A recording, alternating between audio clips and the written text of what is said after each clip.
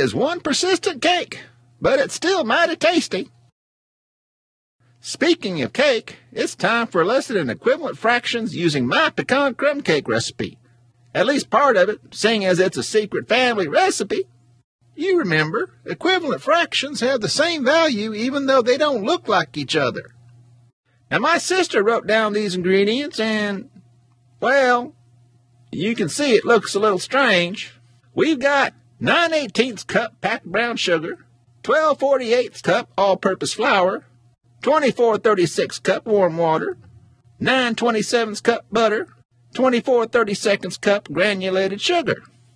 We're going to have to use division to create new equivalent fractions that are a little more familiar. If you recall, I can divide 9/18 by 1 and not change the value of 9/18. Remember, any number other than 0 when divided by itself is equal to 1. For example, 2/2 is equal to 1. Sound familiar?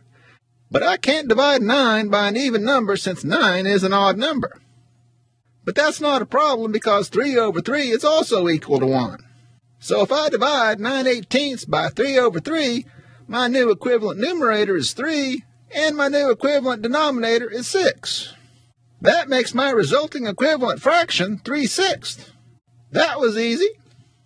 And since 9/9 equals 1, I can divide 9/18 by 9/9, and my new numerator is 1, and my new denominator is 2. So my resulting equivalent fraction is 1/2. That looks a lot better. And remember, 9/18 cup of brown sugar is the same amount of sugar as 1/2 cup. Thank goodness for simplified fractions. Now, you can do this exercise with just about any recipe that uses fractions.